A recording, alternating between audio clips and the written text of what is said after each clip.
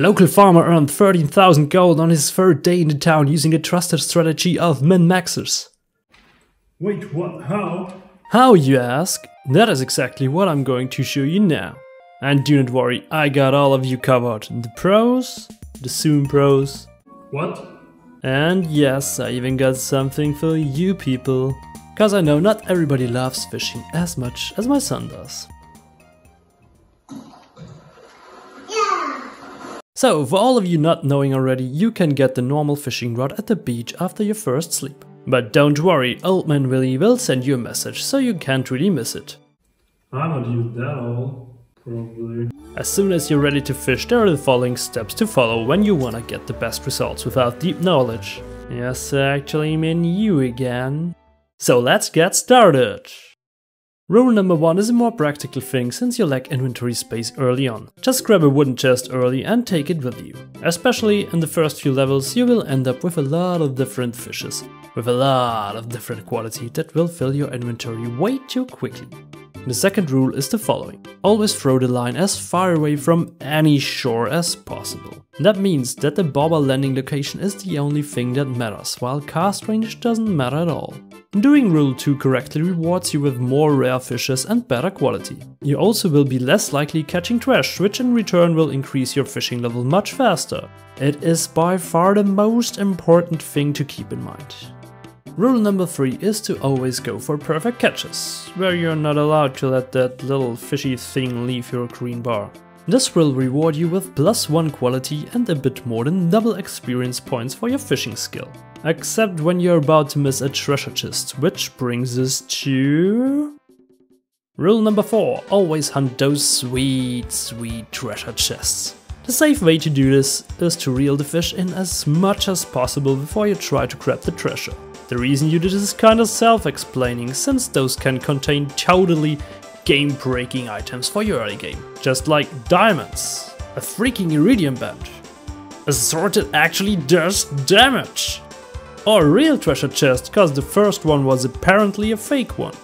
At least the real one sells for 5,000 gold, which alone is enough to break your early game. On top of those nice gacha game mechanics, it also gives you more fishing experience that multiplies with the perfect catch bonus. So try to align them as often as possible.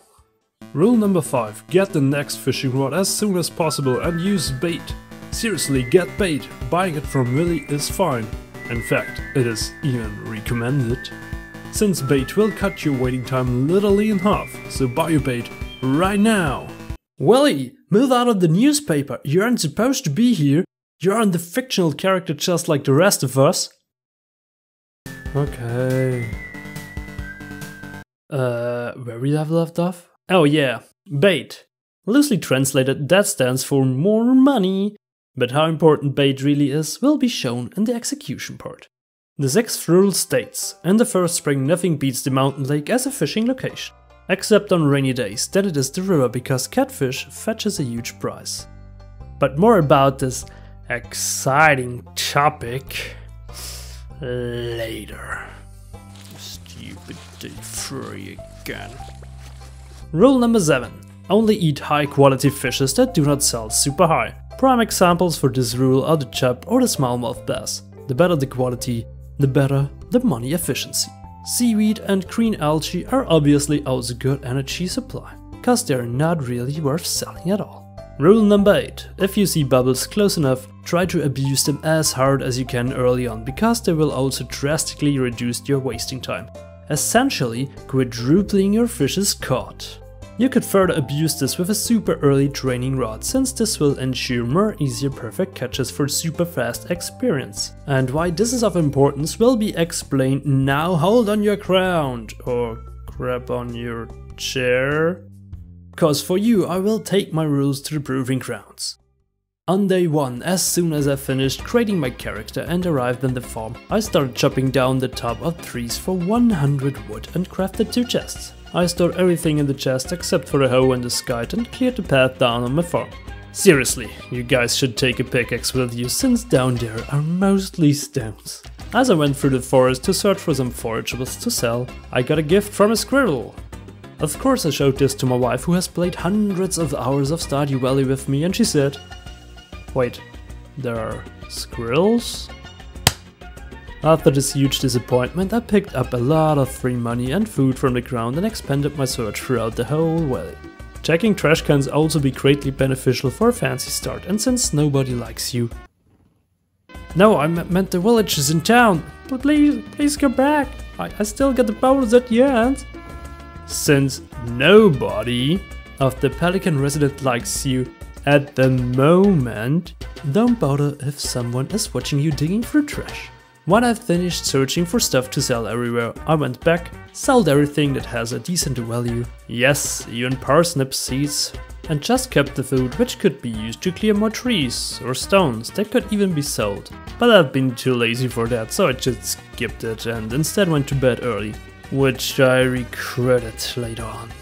On day 2 I read the letter, never ever forget to do this before going to the beach, and headed to the beach.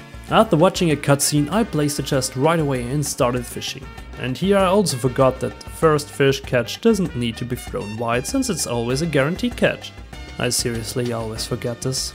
I also went to Bubbles, seeing my future profit, just to get trolled by them right away. So I just continued fishing till 4 PM to secure fishing level 2, and with level 2 in my pocket I headed straight to Willy and bought the improved fiberglass rod, some bait and a bit of soup, which is optional. If you have trouble reaching level 2 fast enough, just go for a training rod as soon as Willy opens. It will make perfect catches way easier.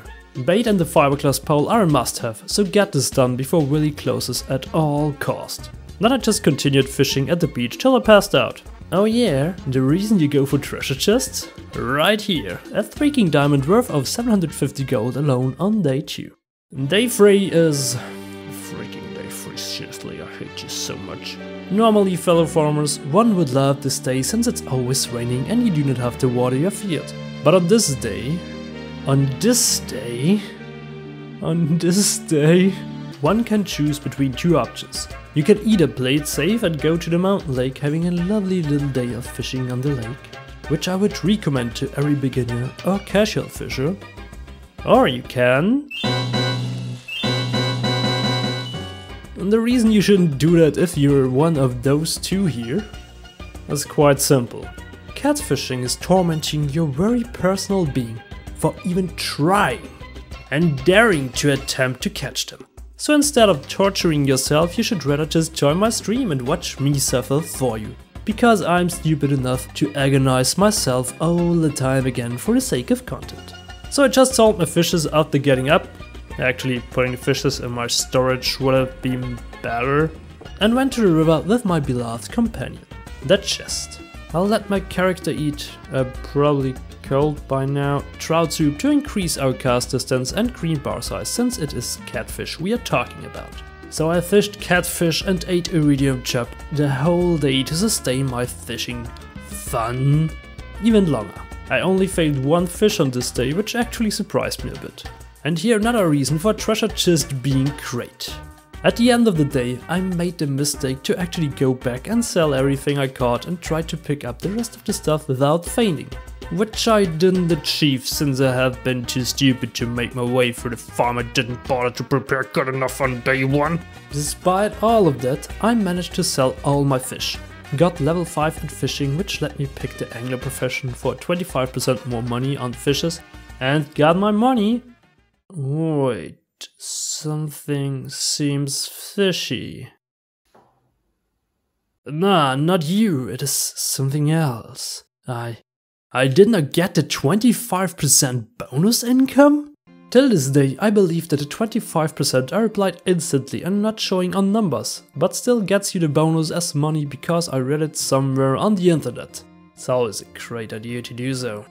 Which isn't true, cause the overall sum perfectly aligns with what I have in my pockets right now.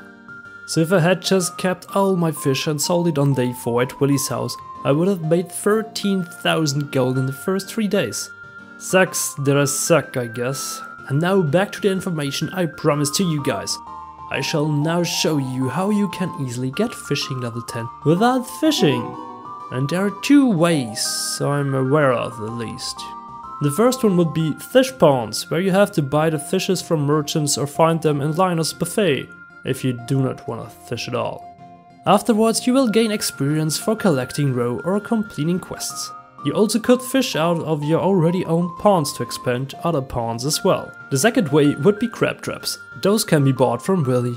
And you may also collect free pieces for free if you complete the crab trap community center quest by just collecting beach forageables and slaying crabs in the mines. Because they will sometimes drop a crab which is needed to complete the bundle without owning crab traps yourself. All of this because fishing might come in handy someday. And to see how I used my secure and super easy money to explode into mid-game without any difficult game knowledge, so I did not have to worry about money ever again. Wait, that is the newspaper from yesterday. What is in the newspaper for today? Same local farmer broke money records while literally sleeping. I will see you there. Bye bye!